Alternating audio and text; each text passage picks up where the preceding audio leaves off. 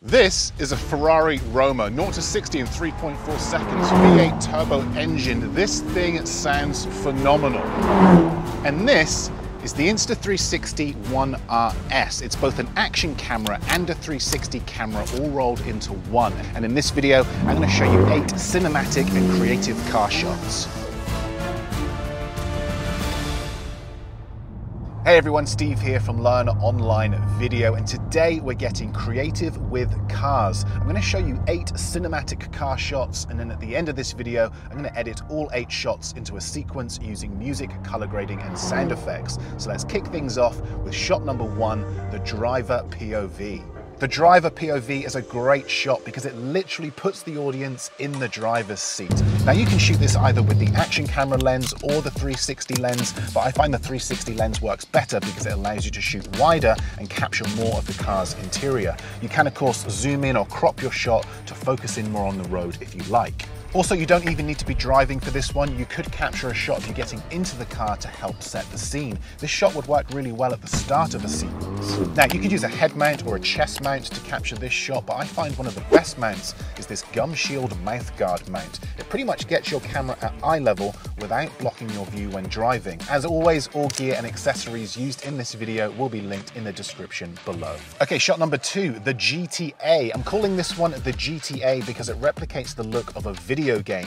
This shot is great for capturing the back of the car and the road ahead. You could also do the same with the front of the car looking back. This is another great angle. Shoot using the 360 lens and you now have a ton of options when it comes to the edit. You could face the camera forwards, you could start with the camera pointing up and then tilt down to reveal the car. The beauty of shooting in 360 is that you can decide all of this in the edit. You can capture this shot by using a suction mount and the extension pole, or the invisible selfie stick as Insta360 like to call it. The camera will then magically erase the selfie stick from your shot. Also, do not scrimp when it comes to suction cup mounts. Make sure you get one that actually sticks to your car.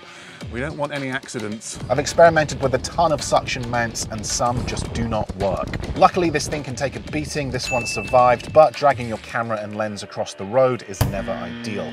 Okay, shot number 3, the drive over. A little bit risky this one, both for yourself and the camera, so proceed with caution. We're simply going to place our camera in the middle of the road and drive over it. Again, shoot using the 360 lens and you can adjust your framing in post. You could flip the shot as the car drives over. You could use a simple cut between the 2 shots, or you could pan with the car as it drives over. Shot number 4, the roof shot. Suction cup your camera to the roof of your car and drive. Shoot using the 360 lens and you'll be able to move the camera wherever you like in the edit. You could just keep your camera facing forwards, you could face your camera backwards, or if you drive past anything interesting, you can pan your camera in the edit for a much more interesting shot. Same with this bridge. You could just drive over this bridge with your camera facing forward. It looks okay, but now let's turn the camera as we drive over the bridge so that we can see the river much more clearly. Plenty of options with this shot, perfect for capturing both the environment and the location that your car is in.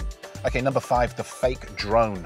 For this, I'm going to attach my camera to a 3-meter long extension pole, hang it out the car window and wedge it down the side of my seat. Now, same as before, the camera will remove the extension pole, so we now have a shot that looks like a drone is following the car. Shoot using the 360 lens and as always, reframe your shot in post. You could hang your camera out towards the front, you could point it backwards and then turn the camera to reveal the car and the road, and you can shoot all of these shots completely solo and it looks as though you've had an entire camera crew there to help you. Okay, shot number 6, the lowrider. The idea with this one is to get your camera as close to the ground as possible. The closer your camera is to the ground, the faster it will look like the car is moving. You could point your camera facing forwards so that you just see the road, or you could attach it to the side so that you see part of the car, like the wheel. This creates foreground and gives your shot more depth.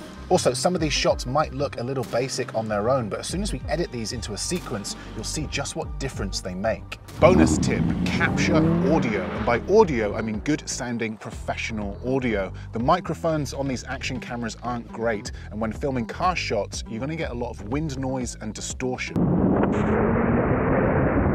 So instead, use an external microphone to capture good quality sounds. I'm using both the Rode Wireless Go and the Zoom H1, but honestly, pretty much any wireless microphone will do. This will allow you to pretty much put your microphone anywhere. You can also help reduce wind sounds by wrapping your microphone up in a dead cat like this one here, or some sponge like this here. Now, putting any microphone in the engine of a car is far from ideal, but I tell you what, you do get some pretty good sounds. So do this at your own risk. Please don't go putting your microphone anywhere where it's going to get hot or fall off. I'm going to put mine here and hope for the best.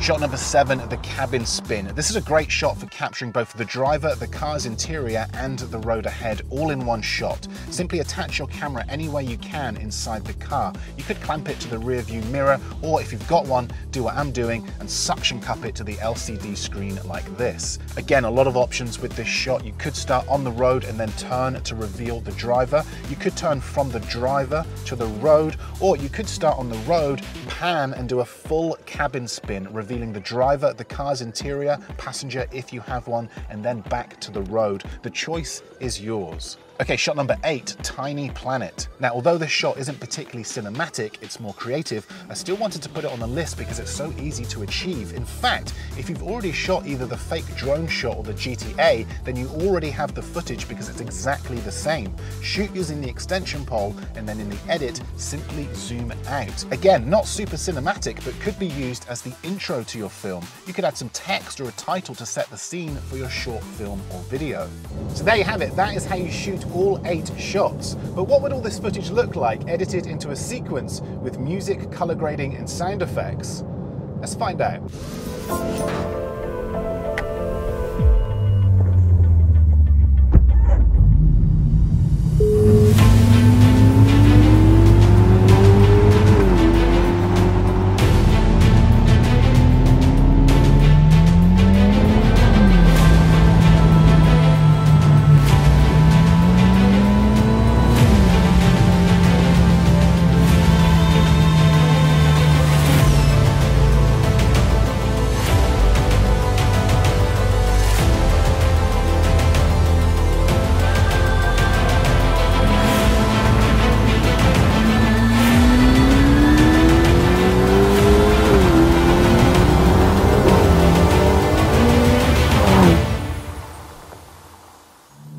So there you have it. That is what all 8 shots look like edited into a sequence. If you found this video useful, do let me know. Give it the old thumbs up. And if you'd like to see more content like this, learn more about video production, filmmaking, how to film cars, then I have a ton more content on this channel. Be sure to check it out. But that's it from me.